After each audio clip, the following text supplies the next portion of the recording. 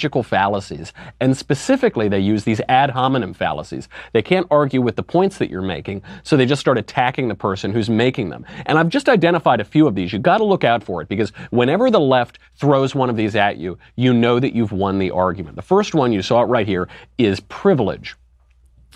Privilege. I mean, the way this woman did it from CNN, she went in, she felt, I don't need to look up who this guy is, I don't need to look up what this guy thinks. All I'm going to do, I'm assuming he's a conservative, I'm going to assume he's a white guy, and I'm going to assume that he has all of this privilege. And she didn't take a second to even second guess this notion. And then he tells her, I'm a black guy. You've done no homework. You know nothing about me. But imagine if that host were a white guy. What could he have said?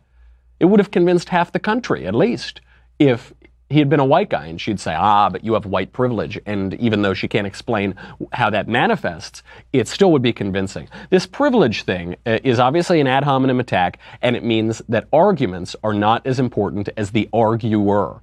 You should judge a person's argument based on the color of his skin, or who he is, or where he is, rather than the quality and content of his arguments. The thing that's funny about privilege, though, is that no privilege disqualifies anyone from conversation. What privilege would disqualify anyone from debate? In fact, privilege should overqualify you for debate, shouldn't it? If I've had the privilege of maybe a few extra brain cells than the average Joe on the street, maybe if I'm lucky, I've had the privilege of a good education from kindergarten all the way through college. Those are privileges which have actually prepared me better to think about certain things and to discuss certain ideas. That's a privilege of education. That's a good thing. That's not a disqualification from debate. The left, as we talk about a lot, gets reality backwards. So what is a privilege?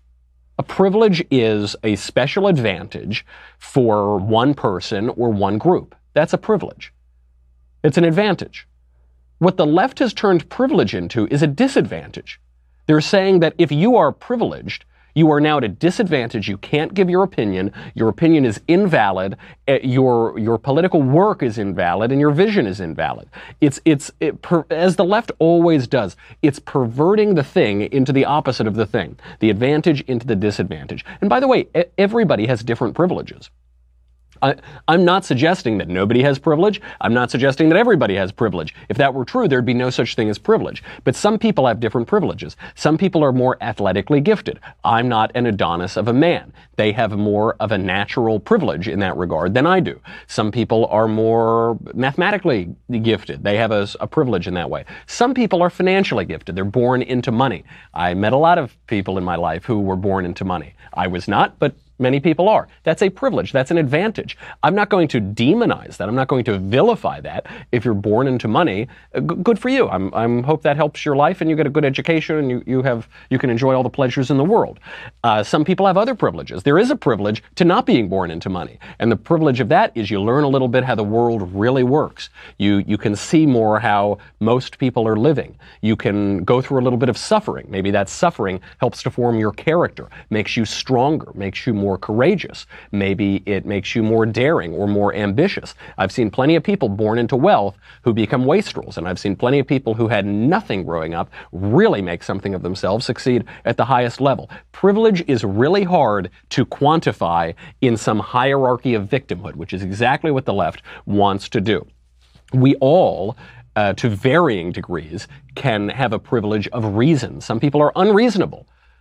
Some people have a very low privilege of reason, but if one has the privilege of reason, then you shouldn't say you have privilege so you're not allowed to speak. You should say you have that wonderful privilege of reason. Please use it. Please enlighten me and describe the world as you see it. The next one, which is very closely related, is mansplaining. This is also obviously an ad hominem attack. This is also an attack that says that the arguer is more important than the argument. What mansplaining does, the funniest thing about that stupid word is it's like manspreading. Manspreading is when men sit, but if they're sitting, these are their two legs. Instead of sitting with their legs crossed over one another really tight, they're sitting so that their legs are a little bit apart. The reason they do this, in case you didn't take high school biology class, is that they're making way for certain anatomical privileges that only men have and women do not have. So there's a reason for this. It's a commonplace occurrence. Half of the population does it. The same thing with mansplaining. Mansplaining is when a man explains something. Now, we all explain things to each other. The reason we do it is because we're human beings with the faculties of speech. So we use speech, and speech is politics. Speech is civilization. We speak to one another. We don't grunt like the brutes most of the time, so we just talk and we persuade each other and we try to get each other to come around to our points of view, and we learn and we instruct and we're curious and we ask questions. So that's just men explaining.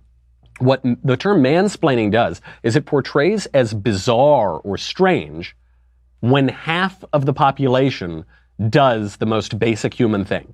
That's supposed to be really weird and strange. So you're talking to a girl who's not girl understanding, to use Andrew Klavan's term, and she says, "You're mansplaining." You say, "Damn right I'm mansplaining. What else can I do? I can't womansplain. I don't identify as a woman. I'm sorry about that." The way that they use this, of course, on the left, is that it's a way of shutting up half of the population. All it means, these phrases, check your privilege, these phrases, mansplaining, it just means shut up. And the reason that they go after men is men are more likely to be conservative. Obviously, there are a lot of conservative women. There are a lot of very sad left-wing men. But generally, men trend more conservative, and certainly in America. So they use it to shut up half the population. The other one they use is the phrases safety and comfort and safe space and that sort of thing. This is a little bit different, but it's playing on the same idea. It still means shut up. It's still a logical fallacy or a discursive fallacy. But what it does is when they say, your ideas are making me feel unsafe, the things you're saying are making me feel threatened. They're making me, I'm not in a place of comfort anymore. I hear this all the time when I go around to colleges. We speak at these colleges, we'll get protested, there have been student groups that have tried to shut us down with the administration, and they'll say the things that Michael is saying are unsafe. They threaten us. But of course, what do they threaten? What am I talking? I'm talking about Edmund Burke, and that threatens them or something? Of course not. What they do is they conflate speech with violence. And so when the left, if you're having a conversation, when they accuse you of this, of threatening them, of making them feel unsafe, of making them not feel comfortable, what they are essentially doing is accusing your speaking as physically assaulting and battering them.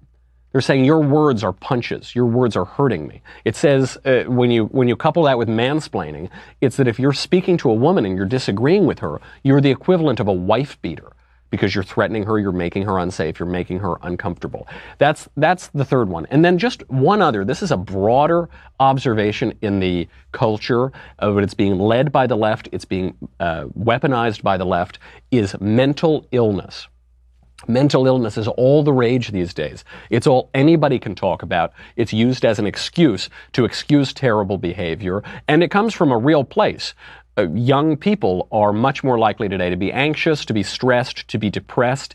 An ASU study found that a quarter of college students are suffering PTSD because Donald Trump won the presidential election in 2016. Their rates of suicide are increasing, and especially among young people. Teen suicide is up 70% now, and rates of being prescribed these depression drugs, all of these SSRIs and those sorts of things are way up. They're also through the roof. So everybody thinks they have a mental problem. Everybody is on depression drugs. Constantly talking about mental illness, what it's really about is not the people, the few people who really could benefit from taking drugs all the time. Not the few people who have worked through their psychological problems and actually have a physical problem that requires medication. What this is about is relativism. This is what it's all about. You see it all the time on Everyday Feminism, on all the really far left-wing websites and podcasts. They all say that they have mental illness, and we need to talk about mental illness, and we need to describe mental illness. And the reason that they talk about mental illness all the time is because it brings to the fore different visions of reality, but not different visions of reality using right reasons, specifically different insane visions of reality. To say, well, this person views things this way, and their mind is inaccessible to you. Because when people are sane, when they have mental health, we can use our faculties of reason to communicate with one another. And we're speaking about an objective outside world. But if everybody's a little crazy, if everybody's a little kooky, nobody's really accessing the objective world in the right way, then we don't have access to objectivity anymore. We don't have access to reality anymore. We're back in the tyranny of subjectivism. We're back in the tyranny of our feelings. We can't talk about facts, as we say here on the Daily Wire a lot. We have to talk about feelings, and nobody can be wrong and nobody can be right. Every opinion is valid. Everything is your truth or my truth or this truth or that truth. This is why the left is focused on that. This is why not necessarily on CNN or the Washington Post, but when you go to the really more fringy, more radical left-wing websites, blogs, podcasts, that's what they're focusing on. It is not out of compassion for people who have psychological problems. Very often, by the way, people who have psychological problems have philosophical problems. The issue isn't the synapses in their brain. The issue is how they're living their lives and how they view the world and how they view themselves in relation not only to their creator, but the rest of the creation. And so they talk about that not out of compassion for those people, but they do it as a way of advancing their base agenda, which they've had now for at least 50 or 60 years, which is radical subjectivism. Speaking of mental illness and speaking of radical subjectivism, this video first cropped up on the internet, I guess really between Christmas and New Year's, but because everybody was shut down in the commentary, we haven't gotten a chance to talk about it. We have to talk about it. This is a transgender guy, so a guy who dresses as a woman, goes into some store and starts losing his mind, losing what's left of his mind, because he thinks that somebody has referred to him a 6'2" giant man.